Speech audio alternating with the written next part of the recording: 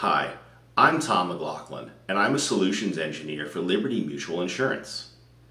It's my responsibility to see our developers are building production-ready applications that meet the needs of our policyholders and future policyholders as they interact with us through our web and mobile experiences. I've been an AWS customer for about 8 years now, and I regularly use the following AWS services: Lambda, DynamoDB, S3, SNS, SQS, API Gateway, and more. Within Liberty Mutual's digital organization, we've begun to adopt AWS serverless technologies. We're asking our developers to learn new tools, engineering patterns, and take even greater responsibility over the application stack. And we have to equip our developers with the skills necessary to deliver production-ready applications. When we started, one of the valuable early resources we used was a virtual executive forum on training and certification. Hearing from someone of a similar size organization discuss their experiences proved valuable to us. For instance, when we set our program target KPIs, we didn't account for culture change resulting in learning taking place outside of our program. As a result, we've adjusted our existing KPIs and are now looking for additional signs of program success that are outside of our direct effort. We also came to understand the need to offer a comprehensive program that covered different learning interests and learning styles. We've developed a 2-track program.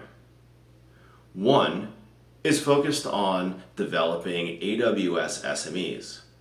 Those developers are on a path towards AWS certification. Our second track is an engineering excellence focused track.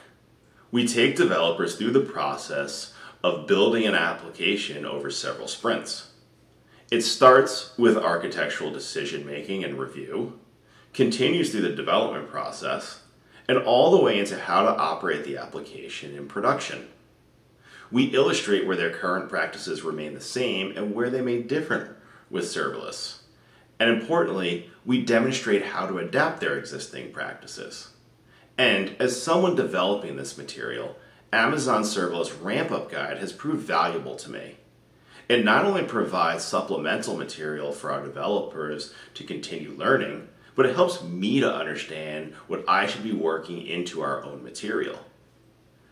Our engineering excellence track gives our developers the mindset, skill set, and tool set that they need to create world-class applications. Although we're still in pilot, we already see results. Our developers are excited to learn, and demand has been high. We've also found increased desire to build in AWS as we've reduced initial friction from unresolved questions that occur when adopting new tools and technologies. If you're starting your upskilling journey, then keep these things in mind. First, all of your engineers are different.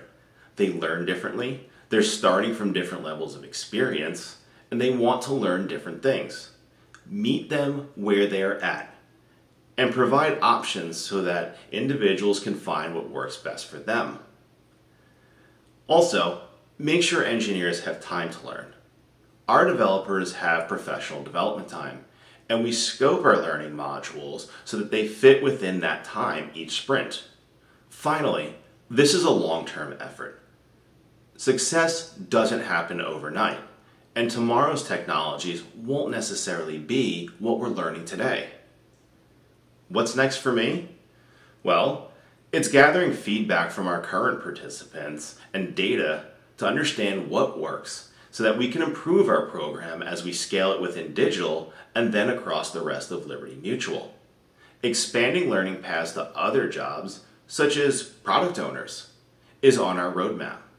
The more all the members of a team understand cloud and AWS, the more effectively they can build solutions. Thank you for watching, and good luck on your serverless adoption and learning journey.